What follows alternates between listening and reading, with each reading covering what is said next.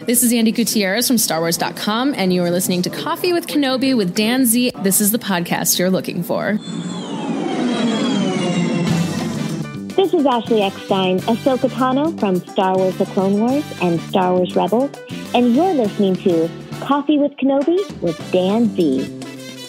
Hello, my friends, and welcome to Coffee with Kenobi, show number 550. This is your spoiler-free place for Star Wars community and conversation.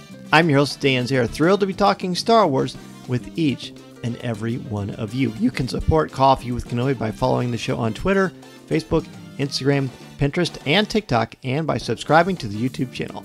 Help to spread the word by tweeting that you're listening, share it on Facebook, or invite your family and friends to tune in and share a cup of coffee with us. CWK is a proud member of the Spreaker Prime program. Thank you to the official travel partner of Coffee with Kenobi, MEI and Mousefan Travel. If you are interested in a no-cost, no-obligation quote for your next vacation, check out coffeewithkenobi.com/mousefantravel and let them know Coffee with Kenobi and Dan Zehr sent you. Thank you also to members of the CWK Alliance. Find out how you can join the Alliance for as little as $1 a month and get access to exclusive podcasts, videos, and much more at coffeewithkenobi.com/CWK Alliance.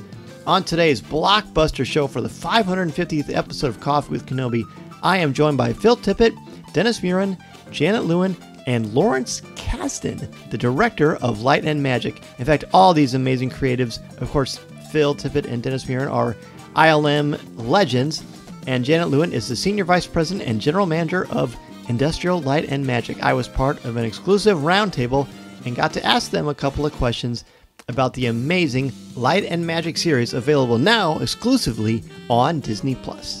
So pull up a chair, grab your favorite coffee mug, and let's have some coffee with Kenobi. First, in this amazing roundtable conversation that I got to have with these incredible peers of mine and these legends for Industrial Light and Magic and Lucasfilm in general. First, we're going to talk with Phil Tippet and Dennis Muren, two absolute legends of ILM and Lucasfilm that I can't believe I got a chance to talk to. Phil Tippet is an Oscar and Emmy winner and did the visual effects for many of the films that you know and love. Naturally, of course, Star Wars and The Empire Strikes Back, and so many other things, even Jurassic Park. Then, of course, we have Dennis Muren, who has won, count this, 9 Oscars in total, 8 for Best Visual Effects, and a Technical Achievement Academy Award. Both of these guys are legend. It was a complete honor to chat with them. So let's go ahead and listen to this roundtable with these two. Just like other roundtables I've been a part of, several of the members of the media are able to get a chance to ask a question, and I'm going to share the questions from my peers, and then I will play the responses from the talent. First up is the site Frog, who wants to know, what does it feel like with all the technological advances being able to do special effects and visual effects from home? Well, I like it. It's empowering. It's liberating. You know, the fact that you can actually work at home and learn stuff and how to do it. You know, I think it's great. It was such a struggle when Phil and I and even my generation were growing up, you know, to do it. But something that has been lost is it's been so easy to do it that I think everybody is kind of copying maybe everybody else. I don't know if that's the case or not, but it sort of seems like it. And I think we were trying more for original stuff when we were starting out doing it, because it was so hard to put things together perfect. So your tools may not quite fit what you had in your mind, but that would be a different direction. But now with CG, you can pretty much just do anything, and that's one of the dangers of it. You know, there's needs to be some more inspiration sticking in there. You know, once you learn the tools, then you can get some more inspiration for it. And one of the things that was very helpful or essential in our education was the movies that inspired us. In particular, Ken Ralston, Tom Santamon, and Dennis and I were inspired by Ray Harryhausen's Seven Voyages of Sinbad. And you would see that once, and then you wouldn't see it again for another 10 years ago on a small black and white television. And so you made stuff up, and you did your own original creations, and you slowly figured out what the process was. And learning stop motion for me was a vertical climb. And unlike the younger people today who have such access to media and all kinds of technology, everything's at their fingertips. Dennis and I have talked about this, that was really a huge value for us, was having to reconstruct things in our mind and use our imaginations rather than having a plethora of things to copy or make things easier. I mean, it was really a vertical climb. Next up, GQ Insider wanted to talk about the special effects and visual effects from the 90s and how they hold up so well. Well, just having people that, particularly, with Dennis and I, we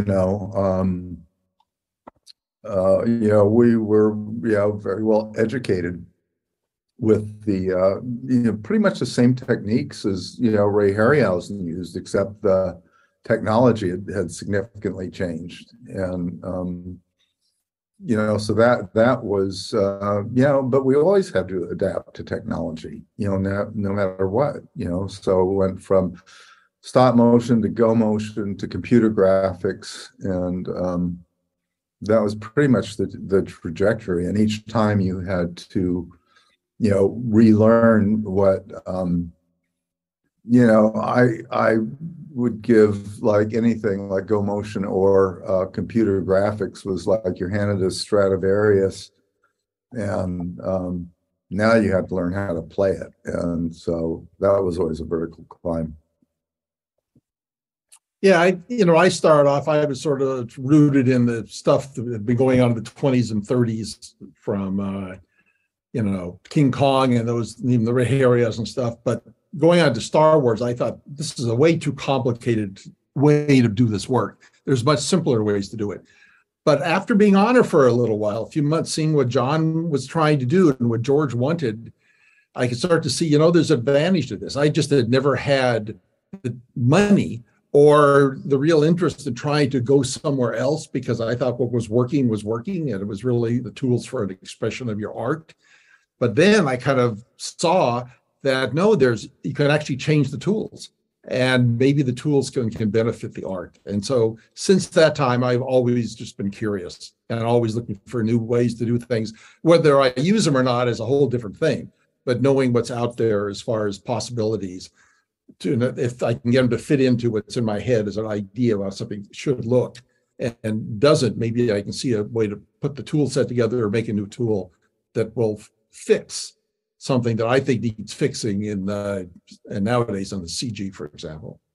Yeah, I came in late on Star Wars and would go and Venice. Ken and Dennis, they were on the night crew, and was introduced to the motion control technology, which led to go motion. Within a couple of movies. And, so once I saw that stuff, I realized, wow, what you could do with this? You could do what stop motion animators had wanted to do for years unsuccessfully, was to have blurs on your characters. And, so then we had the resources to do it. Next up, Pascal wanted to know about how Phil and Dennis feel about the resurgence of practical effects being used alongside CGI. Well, I think the quotient of practical stuff is really minimal compared to the computer graphic stuff. I mean, it isn't until you get, directors like Christopher Nolan who really insist on doing practical things. And if the director insists, then yeah. But in many ways, a project like Karan's, Gravity couldn't have been executed any other way. Yeah, I sort of think that there's room for everything, and there's a reason why that CG is kind of took off, because it could do things that you just could not do at all with models, and still can't do with models. And now they can write those into the scripts, and the stories can tell stories that they weren't able to tell before. And you really see that, especially with Phantom Menace. That was a breakthrough film for George to be able to make all those cities and landscapes and robotic robots walking around with actors. I mean, that had not been done before, and there's dozens of them, and that's all through that film. That film just illuminated, I think, for everybody what the possibilities were for storytelling, which is what he wanted. George wanted how you can open up people's imaginations and entertain them now. And now with what's going on all over, there's got to be, I don't know what, 10,000, 15,000 effect shots being done every year now. I'm just guessing on that number, but I don't think I'm very far off. Next up, Caitlin from Sky Talkers want to know if there are any challenges with balancing their friendships alongside their professional duties working on films together. Too many. No, I don't think so, because we went in different paths. I stayed at ILM because I like working on big movies, and Phil had this dream, to make his own sort of thing and wanted to be independent. So, and we kept touch through all those years. And, when Phil could come back and we wanted him back at ILM, we'd get him back in and he'd go out and make his film. So I don't think it's, it's been great because it's, we're in a lot of ways, we're completely different people, but we have the same, interest in our background growing up. And now we have life experiences that we can share, so we're very lucky to be able to have that history, for like 45 years or 50 years, whatever it's been. Maybe 55 years. I don't know. Could be. Charlotte from Sky Talkers wants to know if there was a film or project that helped them to develop their skills and challenge them the most. All of them. Yeah. Could be all of them. That's good. For me, the most challenging one, and maybe the improving, was, probably for Empire, where we had to put all this stuff together to get that done, all the battles and the Walker sequence looking photoreal, and everything was quite a real challenge. But that whole period for me with, when we were doing The Abyss and Jurassic, and before that T2, being able to get the pieces together for that and seeing and having to learn things I didn't care about, like, lookup tables for color, size of film grain, just incredible stuff that I had not really ever thought of. That was quite a challenge during that whole period. And the stuff that Dennis did, lighting the Tauntaun and the Walkers, was really old school, with the sets were model sets of the Hoth, and the backgrounds were painted by Michael Pingrazio, which we were so lucky to run across. And none of the stuff looks realistic, but it's just beautiful, and it just takes you away. It has a very old school look with a modern coat of paint on it. And I think a lot of stuff that Dennis and I, agree on. I mean, you're always, for these movies, aspiring for something that's realistic, but it's never going to be real. And so the best you could do is make something hyper real, which is what filmmakers do all the time. Everything was really a prototype. Everything we did, we tried something new. I don't think just real quick, I don't think we're seeing a lot of that in CG. I think that would really help CG work if you can take it to that next level of hyper real. They're getting it to look real, but that's not really what you want it to be, engaging. And that can mean you can cheat this, you can brighten that, it's okay, this doesn't look right, but if this is bigger in the frame, are the teeth brighter than they really should be, but you're thinking about, am I going to die? All that stuff is what we used to add to stuff. And I think that's what directors do when they direct the live actors. They try to, and the actors try to put it in, but it's hard for effects people to try to put that in the CG world, especially when someone's, supervisor's working on 1,000 or 2,000 shots, too many shots. Trisha from Fangirl Blog asks, why is there such a fascination with these behind the scenes looks into how movies are made? I had been working on this, movie that's been recently released called Mad God, and a number of the guys at my studio were inspired by the documentaries on Star Wars and RoboCop and whatnot, and that's what they had wanted to do. Is work with practical things and lights and models, and that ship had sailed, so they were computer graphic artists. And this project that I wanted to do, Mad God, was pretty much a stop motion project, and so that gave them the opportunity to do what they'd always dreamed of doing, work with practical things. And it might be that in the CG world, I think there's a sameness that you can see. And it's hard to tell where that comes from. Some of it is technological, the texturing, the artificiality here. But shot after shot after shot goes by, and at some point you get dull. Maybe there's too many shots, but maybe the expression hasn't been put into each shot. And when you do it the old way, when Phil does it his way, or Harryhausen does it, or anybody, you're sitting on that shot, setting it up, you decide what's important. And everything is aimed for what is important. It's not a lot of neutral things assembled together and it just runs itself. You're just thinking all the time, I want to show this, I don't want to show that. I want to seeing too much here, that should move faster there, I'm ready to go. Okay, and you start. But in your mind, you already are seeing it as an individual important thing, as opposed to one of many dozens and dozens of things that are being assembled by a lot of different people. Yeah, that can't be put into CG, but it's hard to put it into CG, but it can be.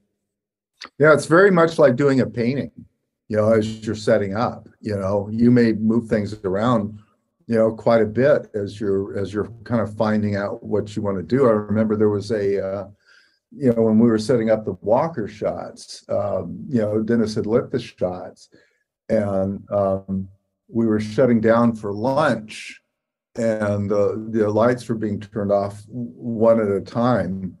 And I said, just stop turning off the lights, and called Dennis over and said, look at what happened. It's like the foreground Walker was in shadow and the background one was in sunlight. And it was like, oh, wow, that gave it a different form of like atmospheric, perspective. And, so many things happen, like accidents like that. Gentlemen, an honor to speak with you both. If you could, with all of your experiences and vast knowledge, if you could go back in time, what advice would you give your younger selves? Keep working, keep doing it. Follow your passion. It sounds trivial. It sounds like you've heard it before, but there's something to be said for it. Be different and be curious and study what you want to do, and study things you don't think you want to do. If you want to make movies, study real movies, and not just the effectsy films, but then you want to see how they fit into it. And it's never been a better time to be a filmmaker or a media maker now ever than there is right now. And everybody's, the distribution, everyone's making them, can't get my film out there. Well, you've at least made something, right? So people can see it. And in our day, you could hardly even make anything. So it's a great time to experiment and, go for it. The term passion is interesting because it comes from the Latin patai, which means to suffer, like Jesus on the cross. And that's certainly been my experience. Part of it's the result of me being bipolar is like once I get started on stuff, I'm like ugly on an ape, and it just like I just won't stop until I crash. But it really is that kind of hero's journey of going down paths that lead to paths that lead to doors that lead to paths, and you just don't know exactly where you're going, but that's the journey. And sometimes you can run into like animals that want to eat you. And let me just add also that it's also possible that when what is in your head and what you want to do, most people don't care about that, and so you're not necessarily going to become really successful at this or being on big films or something. And then you've got a decision to make. Am I going to be an artist working on my own for myself? Maybe find something that's fine to do. You got to make a living somehow. And, so it doesn't have to, if it's really hard for you doing something, then maybe really try something else, because this work, for all this torment that Phil can talk about, and I went through some of it too, you still get enough back in return that you want to keep doing it, or you can't help yourself from doing it. If you're not enjoying it at some point, I think you should not be doing it because it's too hard on you. There should be at the end, you add up the balance sheet and you're better off and happier having done it. Lastly, Guillermo wants to know if there is a shot or a special effect that hasn't necessarily been as obsessed over as others throughout the history of motion pictures.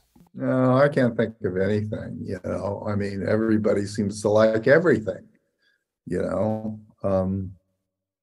I recall that when Empire was released, I guess the numbers that came back was the Tauntaun, was not as popular as the walking machines, but the walking machines were a set piece, and the Tauntaun was nothing more than a horse. What was important about those shots was Luke. So the Tauntaun was just a thing that took him from place to place, but all the attention was really focused on his character that George had developed. So there you have it for Dennis Muren and Phil Tippet, two really fascinating guys. I could just sit there and listen to them talk all day, and you get to hear them throughout Light and Magic. Again, the 6-episode series that is now out exclusively on Disney+. Next, I got to speak with Janet Lewin, who is the Senior Vice President and General Manager of Industrial Light and Magic. First up is Noah again from Froggy, who wants to know, how does it feel to be in charge of the magic at ILM? It feels great. I mean, it is not all on me. We have a amazing team of seasoned leaders in every aspect of the organization: creative leadership, production leadership, technology leadership. But I'm so proud of the work that is being featured and celebrated in the documentary. And I feel just truly honored to be here with you guys and to be a part of the company that's inspiring so many other people to get into the industry. So, yeah. Trisha Barr from Fangirls Going Rogue wanted to ask, between technology and art, which road did you take to get to the path where you are now? Well, I was on the third road, which is production. So I always talk about the intersection of production, creativity, and innovation. But yes, art is also a through line of all of that. But I actually started as a temp in the purchasing department 28 years ago, and kind of wove my way through the organization, but really found my passion in producing, visual effects producing. And, I think of myself as creative, but that's not my strong suit. I'm really more on the business side of the house. But I love that partnership with creative and really, providing the structure and the support and the environment for people to do their best work. Hello, the evolution of ILM is mythology unto itself. What was important for you about telling this story? Well, I think it's really about celebrating the fact that we're filmmakers through and through, and that no challenge is too hard, that's part of our DNA, that we love achieving the impossible and being in the fabric of these amazing films that inspire so many people around the world, and that continues into the future. It's not as though it was just, back in the day that there was a certain methodology or a certain way of working. We've continued to evolve and adapt. And I think it's important for people to know that we have the same spirit and DNA of our legacy, but that we're still inventing and innovating every single day of the year. Next, Sky Talkers wants to know if Janet working on the sequel trilogy influenced or impacted the development of the volume? Not those three films per se. However, I think every film, we build our pipeline and we build our capabilities in every single film to get to where we are today. But it was really Rogue One of the Star Wars films that really moved the needle in virtual production. And part of that was Greg Fraser, who was our DP on Rogue One. And then he was also the DP on The Mandalorian, which is where you saw the volume really in all its glory. But, for Rogue One, we didn't have the right pipeline and technology to do what we ultimately were able to achieve on The Mandalorian with real-time in-camera visual effects for the run of show. But we dabbled in it on Rogue One, and we used a lot of our virtual camera tools as well for Gareth to kind of find his shots in a more collaborative way. So those things proved that it was possible to do what we ultimately did on The Mandalorian, of course, together with Jon Favreau and his pioneering experience in virtual production on Jungle Book and Lion King. So next up is laughingplace.com, who wanted to know about the working relationship and interactions with the legendary Lawrence Kasdan. Lawrence Kasdan has been a long-time collaborator for both Lucasfilm and Industrial Light and Magic. And I think when he got involved with Solo, with Ron Howard, he, sort of had this brainchild about wanting to honor the legacy of all these, the visual effects contributions to some of the most, memorable films of all time. We gave him sort of unfettered access to anything he wanted to explore for his documentary. It was really his vision, though. It wasn't, he was coming at it from the vantage point of a seasoned filmmaker and writer and wanting to tell a story that, you didn't have to be steeped in visual effects or even really in the film industry to enjoy it. So, he interviewed lots of people who've been at the company for a long, long time and could tell interesting stories about, how they achieved their work. Next is Ekron Fantastique. Wanted to know about the future of using actual miniatures and practical effects and real textures with computer imagery.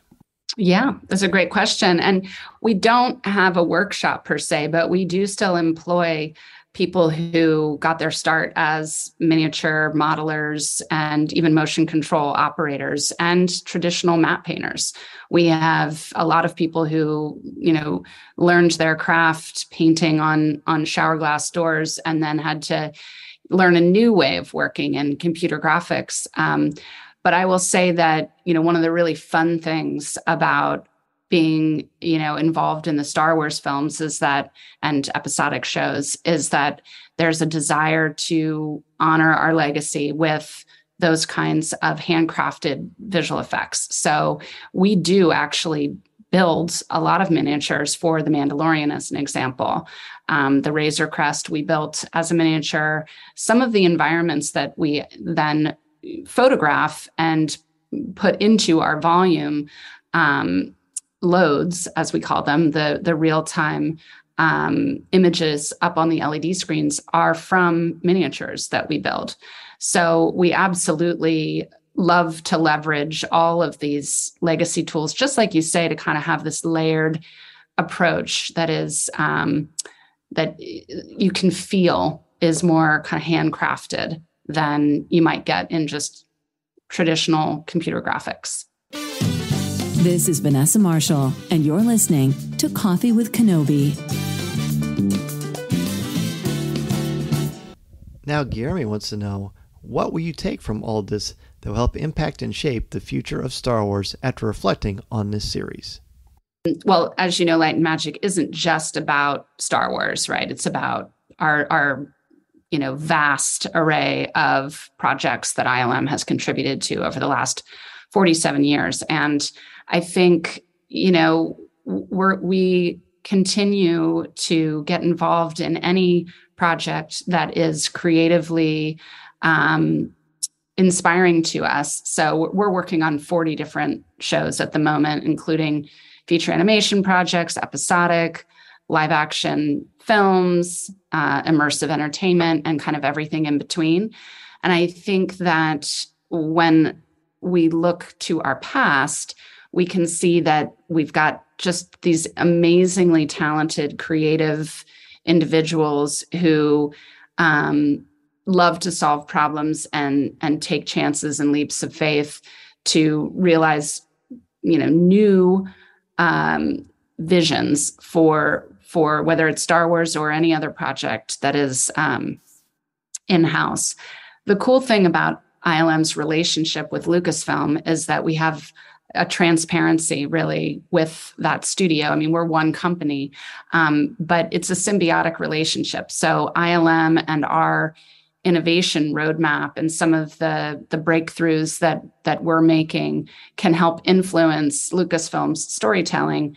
And likewise, where we can have a look at the slate and know what is coming down the road and kind of get prepared for that in advance. So it really is a wonderful way for us to partner with Lucasfilm. And creatively, we have, I think, I would say visual effects is in the fabric of the Star Wars films and any kind of Star Wars product. And we have, seasoned creatives who provide that bench of talent and are sought after by all of the filmmakers to understand what is it that is Star Wars. And a lot of the answer is it's visual effects. Next up is William with a great question who wants to know, how do you combine different generations of talents depending on, for example, someone growing up working during A New Hope versus someone who's grown up in the 90s and 2000s and has been a part of CGI from adolescence, and how do you kind of bridge the gap in the different generations and using their talents to create film? I would say maybe the younger filmmakers can be a little more ambitious in terms of, their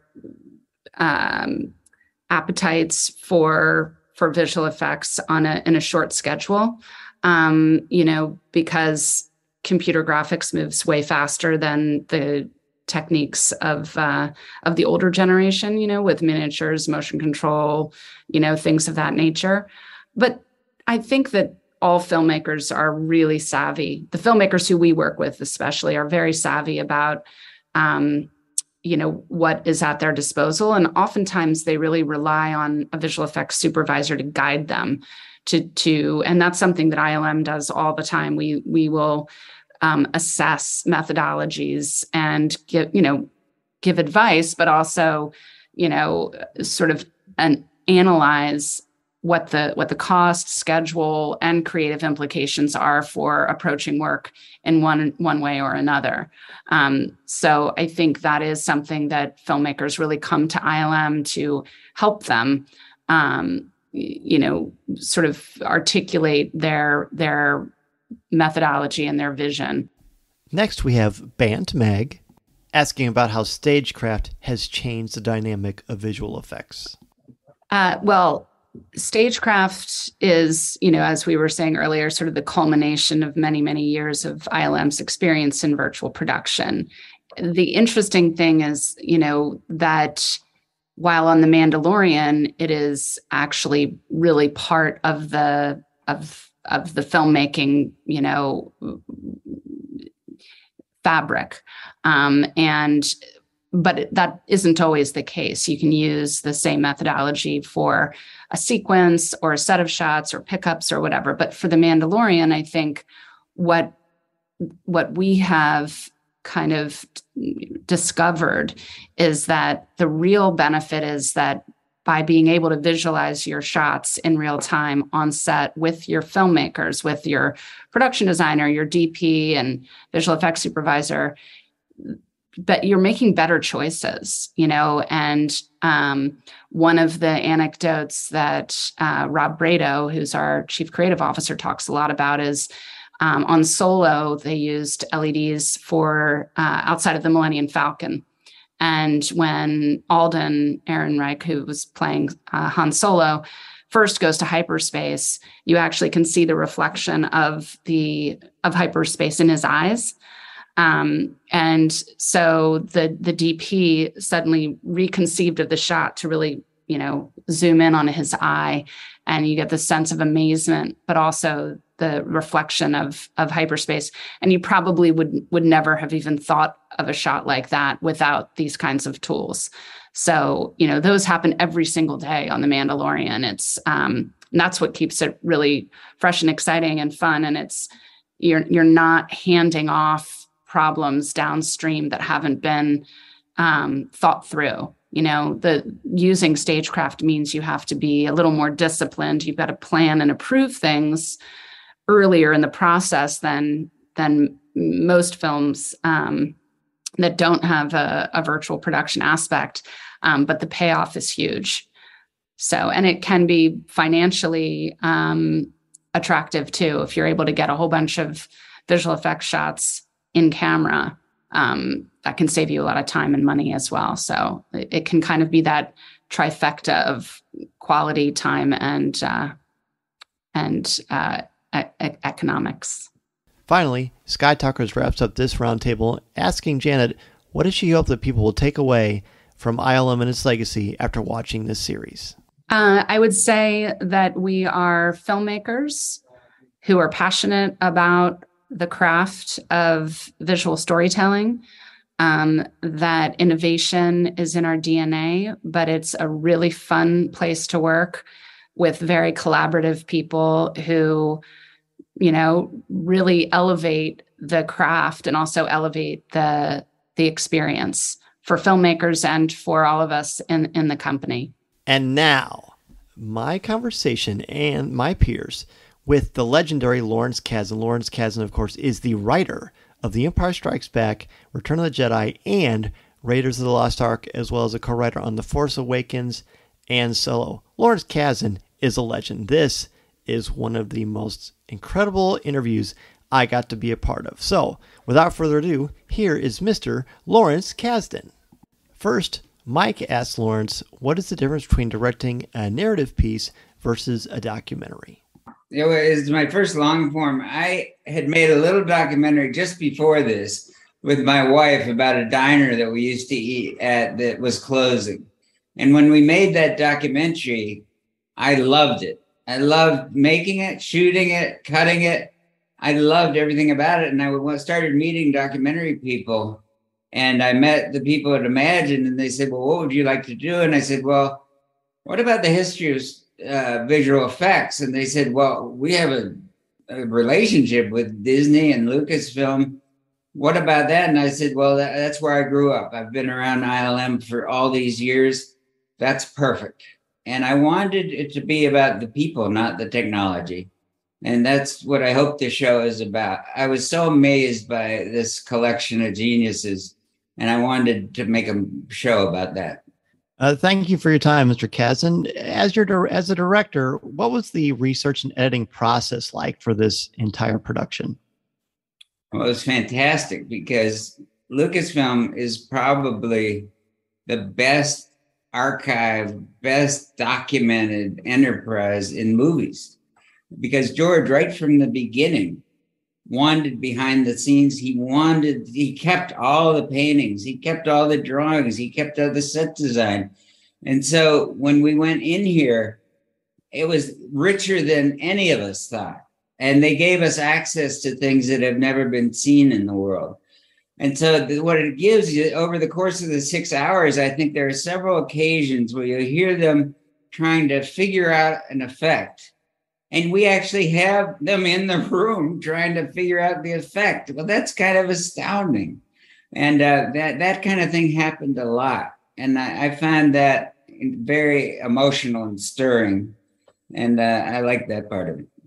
Next up, Mario asked about the different commentaries throughout this series and the different leadership that evolved through everyone working together and collaborating. Mario, you're exactly right, because that was one of my things I wanted to focus on. I have grandchildren now, and I want them to look at these shows and say, oh, if I want to create something, it's possible. And what are the elements? You have to have the will, and then you have to figure out what are the means. And these people started when they were 10 years old, 12 years old. The effects that you see at the beginning with these people are astounding. How did they do that? And so I wanted it to be about what inspires that. And to some degree, it was George, because he put together this group of eccentric geniuses, and they came from all walks of life. They weren't movie people, and yet they all engaged in this enterprise that for 40 years they've been helping directors achieve what's in their head. And sometimes it's not even in their head. Sometimes a director will say, I want something like this. What do you got?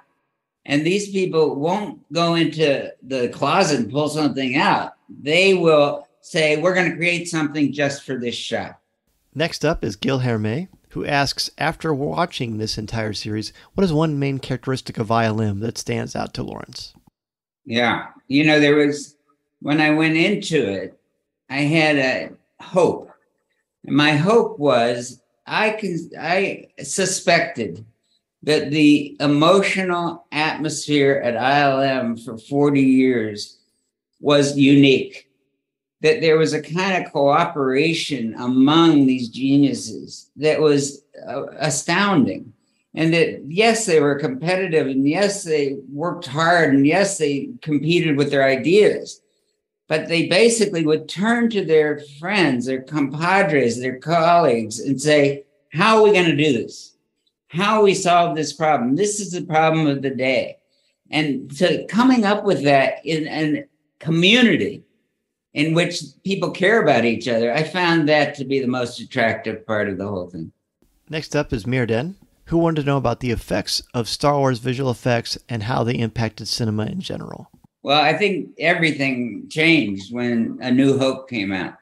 And you can see in the show that these people who've been working there for 40 years, there was a moment when they first saw A New Hope, and the people who worked on it on New Hope were astounded, just like the moviegoers. Like, can we do this? Wait a minute, that guy, he's a car mechanic, but he's got a great idea for this. That guy is a painter. He's a great painter. And this guy, he can make models. And those skills all put together with brilliant people created this thing that is so potent. It has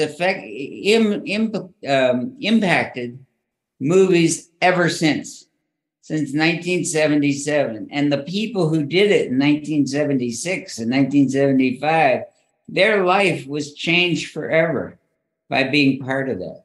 Sky Talkers wanted to know, what was the experience like for this project to interview your friends? It was great. And that was one of the biggest pleasures of the whole enterprise. And since I was focused from the get-go on the people, it was great to come back to people who I'd known a little bit, people I'd known a lot. And now it's much later, and they're looking back, I'm looking back, and generations after them that followed them are even looking back. And some of those younger people are looking back at the original people and going, wow, that I could even be in a room with these people was amazing. So I found the whole thing sort of emotional. I found it great. They are so brilliant. And to see them generously sharing their gifts with each other and coming up with a product that maybe even the client didn't even know they wanted. The client may have come to them and said, I want something like this. And what ILM has come up with thousands of times is something better than they imagined. And I love that part of it. They've really been a part of the creative process for all these movies. Josh wants to know, when you are writing or creating these stories, how does your approach change when you consider the visual and special effects? And has that process changed after watching and directing this documentary? It hasn't changed, because I think years ago, and it wasn't just when I got to Force Awakens, years ago, people realized that you can do anything. That, you know, a digital technology made anything possible. The, you know, the lineage of physical effects helped inform all these effects. And now we've seen people who want to go back to mix them better, you know, have it be a physical effect and a digital effect at the same time.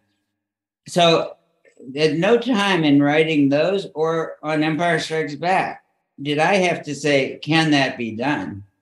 George would say, we'll figure it out. Or, you know, Stephen would say, I want something like this, but I'll make it work. You know, you guys have got to tell me how to do it. And so that has never changed. And there's never do you hear in this group of people, no, forget it, can't have it. They never say that. So I think that's really wonderful. Next up is Sarah from Skywalking Through Neverland, asking if any of his friends were holding back during interviews. Did he have any secrets or tips to help to get them to loosen up and share more information?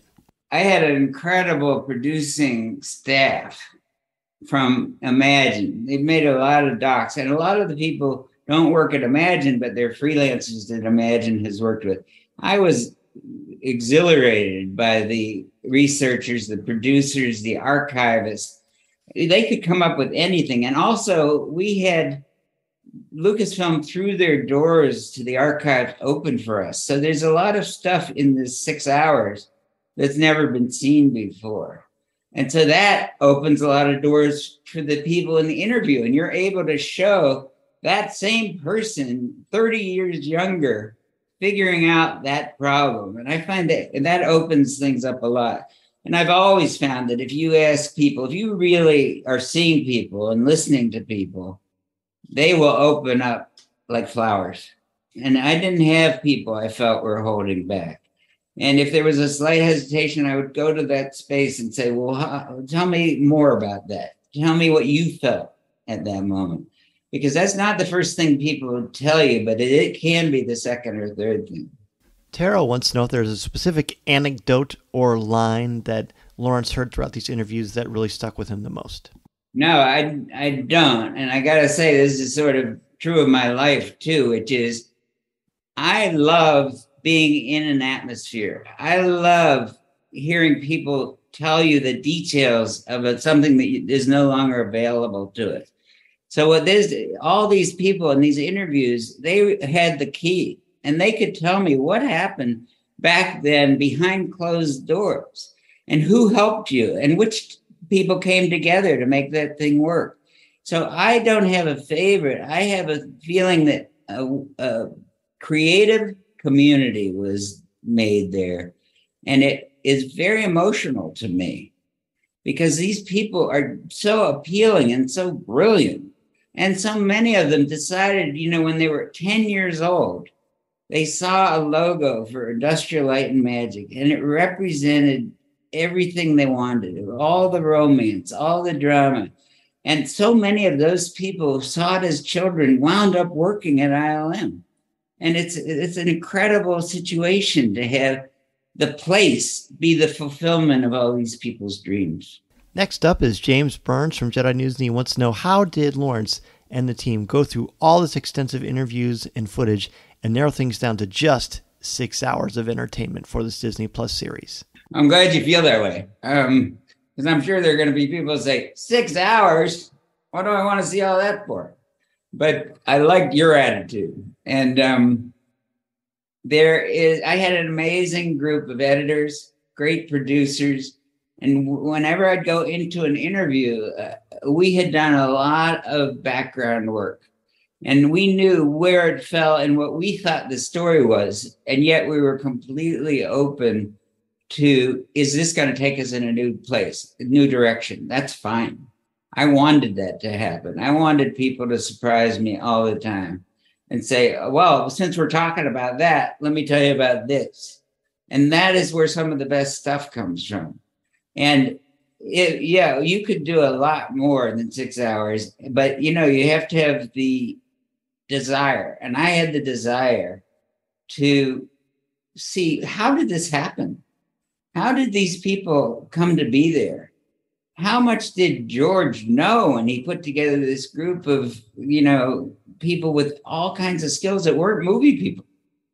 How did he have an instinct for that? And then once they came together, how did those very different people join together and become colleagues and friends and compatriots? That's what interested me. And I think that you get a lot of that from the essence of these people. For the last question of this roundtable, Caitlin wanted to know, what did he learn from ILM that surprised him after looking at and editing and creating this documentary? I think, I went into it looking for the soul of the company. You don't always think of that. You think about Prudential Insurance. You don't think, I want to do a thing about the soul of Prudential Insurance. There probably is a soul of Prudential Insurance, but this one is very obvious that people who came there had a passion for this and that they stayed with it for years and years. John Knoll, who created Photoshop with his brother, he never stopped working at it. He went right back to work the next day. Not all of us would make that choice if we created Photoshop. But John Knoll loves doing this work. And he went right back there and has stayed another 20 years. And that's what the place is like. It's about enormous passion for solving these problems and for creating new frontiers, because that's really what they do. Listening to Coffee with Kenobi, you are, with Dan Zehr, the podcast you're looking for. This is...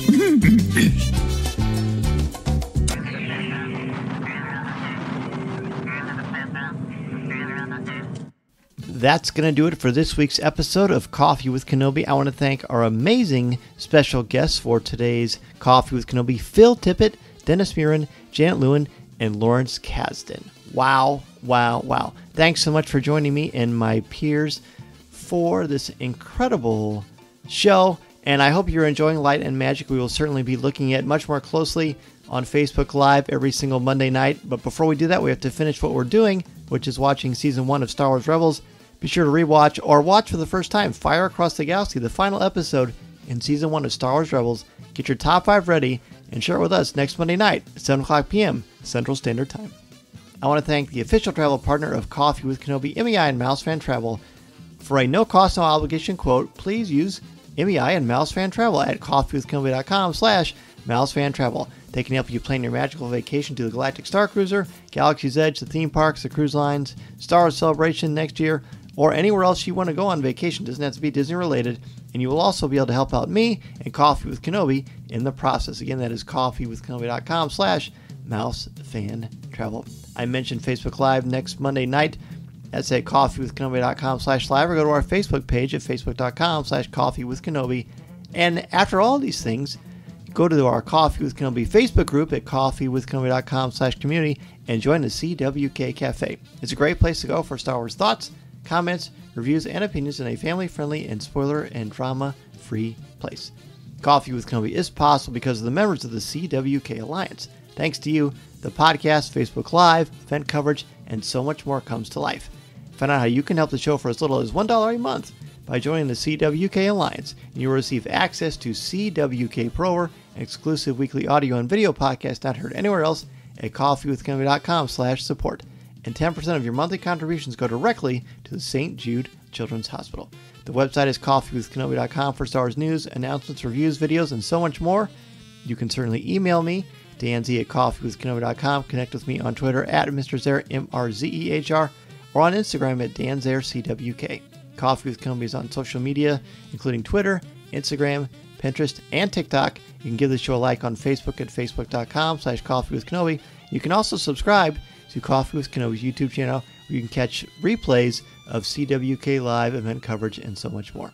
Please, if you have a chance, take a couple of minutes to rate and review the show on iTunes, Google Podcasts, or Spotify. And if you like the t-shirts that you're seeing around town or at Star Wars Celebration, etc., go to coffeewithkenobi.com/shop for the Coffee with Kenobi logo on t-shirts, hoodies, and so much more.